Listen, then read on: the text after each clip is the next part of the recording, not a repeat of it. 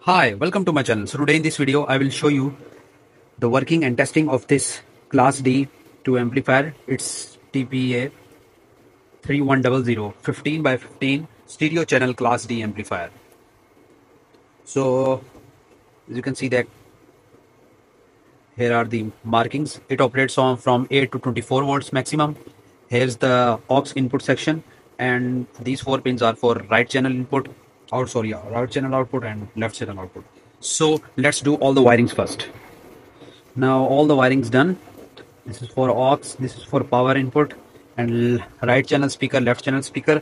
So I recommend you to use the 12 volt power supply. I mean, you can also use the adapter. I'm having this power supply right now, it's 12 volts. So let's turn it on. Please make sure that you connect on the right terminals, otherwise your board will permanently damage. As you can see that the red indicator light is on. The amplifier board is on. For the aux input, I am using this Bluetooth 5.0 module. Turn it on and put the aux cable in. So it's connected, and the most important things, two things, are left, right channel speaker and left channel speaker. I'm using these two desk speakers. Actually, one thing I forgot to tell you, that the 15 by 15 watts means total 30 watts this module can deliver.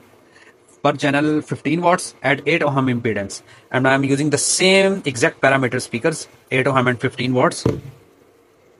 Let's connect them.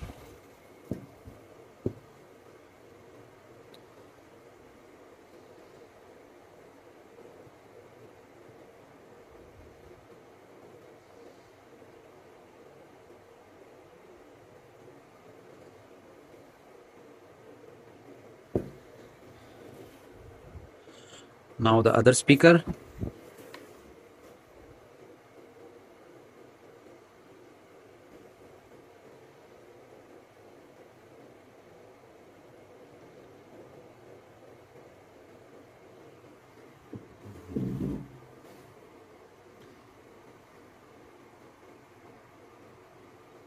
Now let's connect the Bluetooth.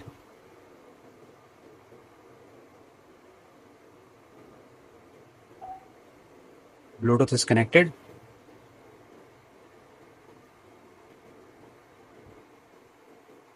Now search for the songs.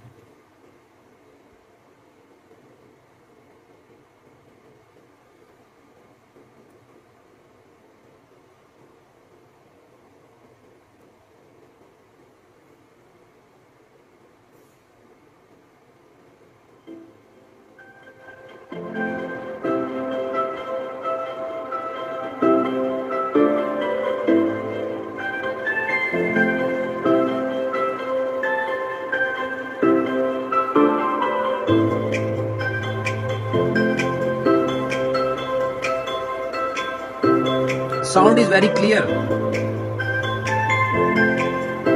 No any distortion and no other any noise. Just clear sound.